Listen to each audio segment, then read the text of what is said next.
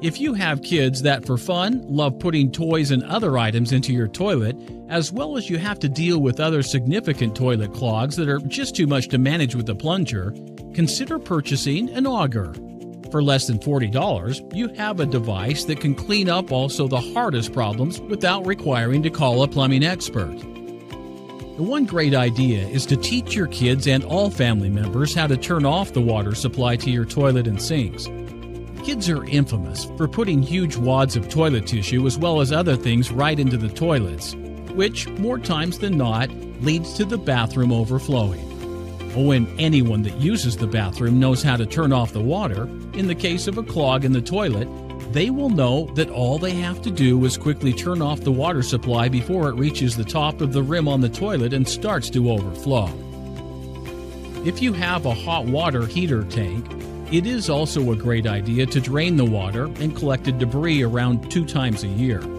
This keeps the heater in ideal working condition and will also alert you to any issues that may be starting to happen to it.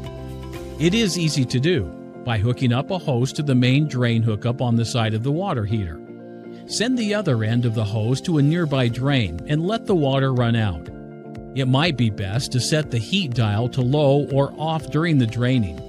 Now, you shouldn't have to drain all the water, mainly the lower sediment section. Prevent plumbing troubles.